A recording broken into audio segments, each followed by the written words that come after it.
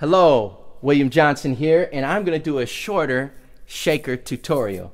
So we're going to play around, jump right into things. The last video was a little bit longer, and I thought it would be cool to just do a short one where I just jump into the various tricks and techniques of the shaker, like this little guy right here.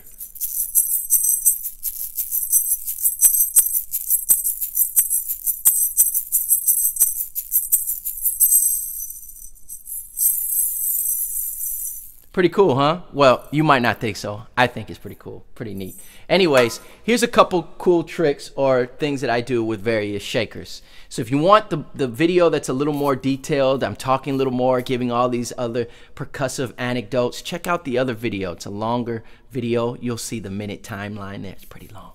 Anyways, let's start with this, but before I even do that, don't forget to subscribe. It's a beautiful, warm, sunny day outside, and it would also warm my heart if you became one of the subscribers here at William Johnson Music on YouTube. Wouldn't that be awesome? I think it would be awesome. It'd be great. Love you. All right.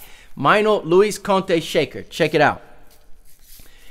Love this shaker. One of my go-tos. This is how I hold it. I have a finger in between, which is my index finger, and then I have my thumb in the back. And then I have these three fingers, but often the main thing is this longest finger here, okay, right there, all right? So the way I'm holding it, sometimes I don't put a finger in between, but I often end up putting a finger in between there. And then instead of just doing a lot of this, which is cool if you want this accent, it's really in the wrist. But I break it down even further to more fine motor control and to use this motion. See that? So this finger's in between, and I'm using this. I could play it straight and not do that if that's what the song is called for. Or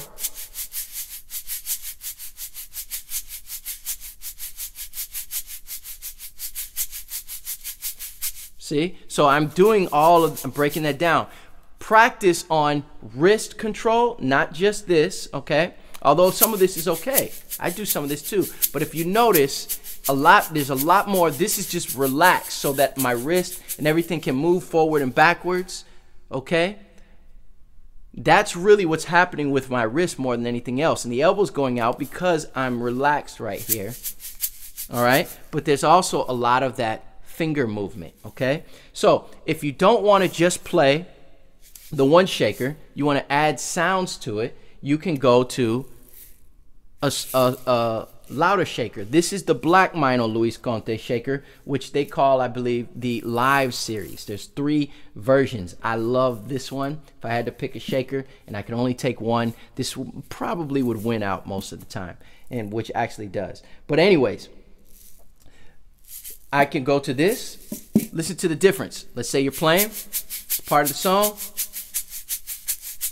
There's a break. Playing with the drummers. Then you go. See, already it's louder, it's harsher. The material inside is different. You have it here. So you can control the emotion of what's happening with that shaker. Break up the song, the set. Play with different shaker sounds. If you only have that one shaker, I'm going to give you a do-it-yourself that many of you probably already do anyways. So, or let's say this one is too loud, right? Or you just don't necessarily want that sound, right? Or you want it more, you can stack the shakers like that. Put your finger, if it's long enough to reach, and hold both shakers. And now you have the sound of both. One, stack. Why? You have your other hand free. You have stronger, different sounds, but now to play a tambourine, chimes, another shaker,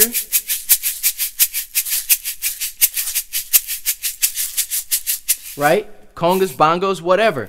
What if that's not the sound you want? What if you have a nice soft sound and you want to double it with the crunchy sound? And inside of this Carolina table salt bottle, I have rice. Cool thing about it, gives a nice lo-fi crunchy sound, and for the song that may be the sound that does it just right. Experiment with different sounds. When you have a certain reverence for that instrument, you can become more virtuosic and versatile in the palette and the way that you're able to manipulate in a good way the song. Okay?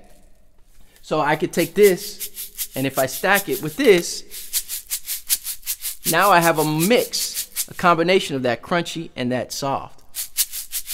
It's music to my ears, right? Maybe that's a little bit too much. In this Mrs. Dash bottle, I have couscous. I can give this all kinds of energy, but because it's so soft, there's only a little bit of it in there. And it's plastic that makes a difference depending on what it's made out of. Glass would probably be a shimmier sound, more shimmery, brighter sound. But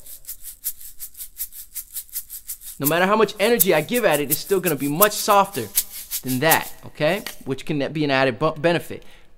One, let's add Mrs. Dash's couscous in here. And it's slightly different, right? Now, Miss Dash doesn't sell couscous, I don't think. I had an empty bottle, and I put couscous in there as an experiment, and I have fallen in love with it, and it's been one of my go-to for ballads, for worship songs that are slower and very intimate. And I just, you feel stuff and experiment in there. And then this has become one of my favorites. The one in the beginning of the video is a Meinl Spark Shaker. It's metal. And inside, I think are BBs inside of here. Silver pellets, like little ball bearings. And it's metal on metal, which adds. I love that. You add that with some synthesizers and stuff like that, you can get all kinds of really neat different sounds in here. You just pan it. If you pan it, a couple different mics. If you're on stage with different mics or in the studio, you can get some kind of cool stereo effect. But here's the thing. Your hand makes a big difference. Where you place your hands on shakers, how tight you hold them, all of that makes a big difference. How much real estate you cover on the shaker, how much space makes a big difference. Watch this. Metal, shimmery, bright, metallic. All of a sudden, it's crunchy, underwater, lo-fi type of sound shaker. Just a little bit, and I get a little bit of that metallic shimmer. Let go a little more, we get more. Let go, get a little more. See that? So I can control it. Now it sounds like somebody's chewing in a rhythmic fashion on Captain Crunch or something.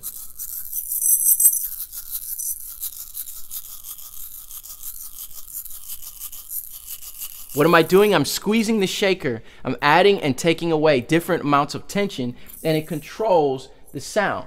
Meinl UFO shaker, same thing. But what I love about this is I can create that tension, but I can also release with a certain amount of fingers how much I'm holding, and that creates an accent. Without it, and I'm just doing this here. 1, 2, 3, 4. 3, 4. 1, 2, 3, 4. Now watch on that second beat. I will release 2 fingers to give you the peace sign. That's not exactly what I'm doing. There's a practical reason.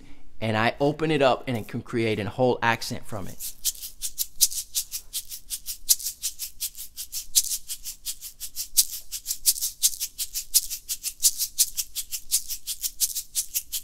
So you experiment with it. If I hold it tight, changes the sound. Hold it looser, changes the sound, right? Pretty cool, huh?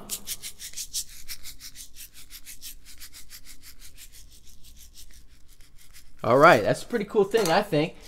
Along that vein, you have a toka shaker that looks like a little drum. Really, it is a little drum. It's got silver pellets again, little BBs in there. And if I hold it like this and play it as a shaker, it's one thing. But if I throw the BBs towards the head of the drum, I can make a backbeat. What about that thumb on the back? If I also open that at certain places, I can create a different sound like ka-ka, ka-ka.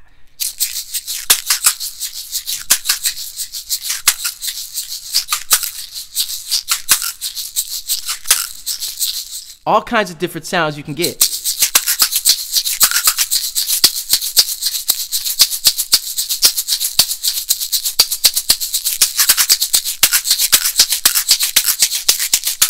right? So just cool little things that you can add playing around with the shaker sounds. Now, here's a little bonus. Here's a little thing that I added in the last video. Here in the States, we have hardware stores like Ace hardware store, True Value, Lowe's. When I was in an Ace hardware store and I came across these little brooms, you may have seen them before, right?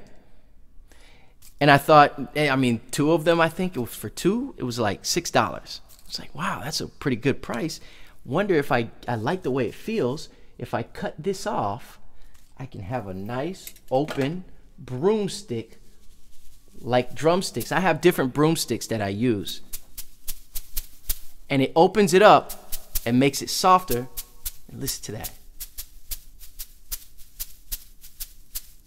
Right on a drum. On the side, which is much different than if it was tight like this. Right? You get more of that of a sound because it's stiffer. So the broomsticks themselves make a nice, soft, different texture to it. This is also great for singer-songwriters, acoustic worship sets, different types of ballads, you name it. More of a bluegrass, country type sound, train beats. Think about something like this on a snare, nice fat snare, kind of soft. Just a different sound, gives a, you know, and that's what I'm all about. So anyways, I just took some scissors and cut the blue part off there. $6. Now, maybe I'll do a review on some companies that actually make those because they make all different kinds of custom ones. I'm thankful for them as well. But you know, there's a lot of DIY, do-it-yourself stuff you can do. Back to the shakers real quick. Don't have a shaker? You want more sounds?